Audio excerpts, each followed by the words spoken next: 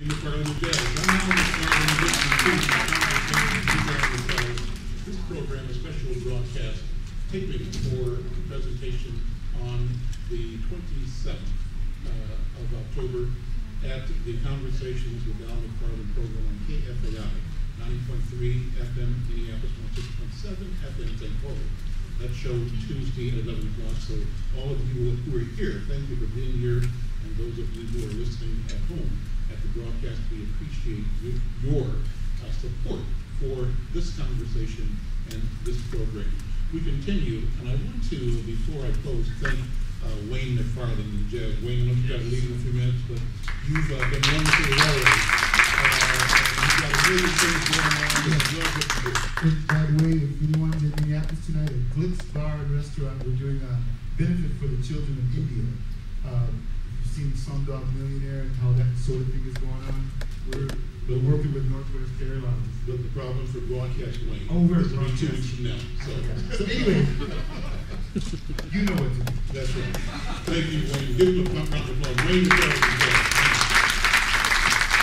I want to, before I introduce the last panel, say special thanks to the Mayor Chris Coleman, and to our next panelist, Councilmember Dave Thune.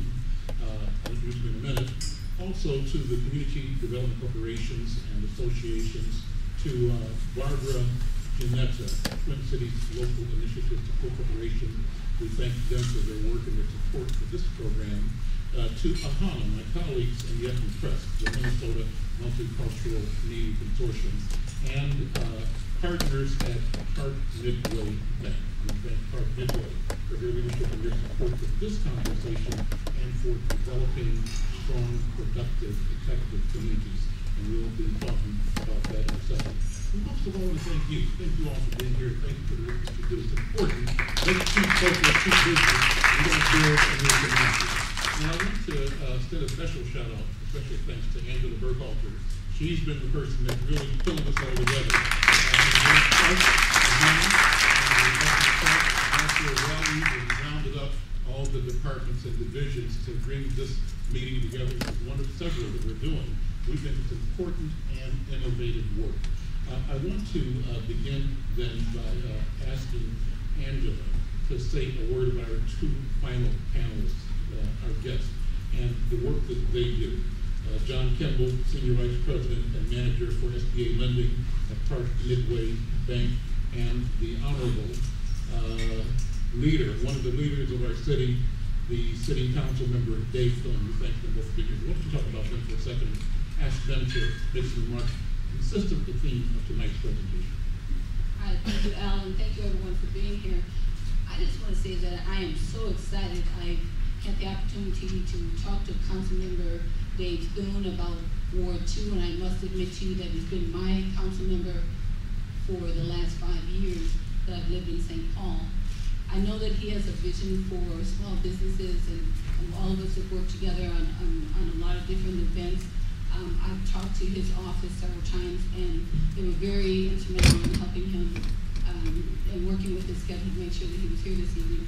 I had the pleasure this morning of also meeting with John at Park Midway Bank. I began to talk with all of our community partners. We've been talking since last February when we had our first meeting, talking about what do people want. This is not a top-down, this is not the city telling you what you want. We need you CDCs, we need you associations to let us know how we can help you and be even a better partner to you during these tough economic times. And so as we pull things together, and we've had different questionnaires, and everything that you see this evening is a different format, it's a different way of doing things. And at the end of the day, about a month ago, we had the bright idea, wait a minute, let's talk to the lenders and find out what products they might have available. So the City of St. Paul, one of the things that Rita Fletcher and I have been doing the past several years is to also report on our socially responsible investment banks. Park Midway Bank is one of 4 of our socially responsible investment banks. And the banks do fluctuate. You have to have an excellent CRA rating and different things like that. When we were talking about some of the great things that they're doing, it just made sense And I gotta thank Nikki Foster for making sure that she got the senior vice president of senior VP, and I know that you are over the SBA loans as well, yeah? And so I sat down with each one of these guys and I explained to them the importance of it and summarized everything that we've been talking about over the last 7 or 8 months. So I would just like to let these gentlemen share with you some of the things that they're involved in and how they can also help you.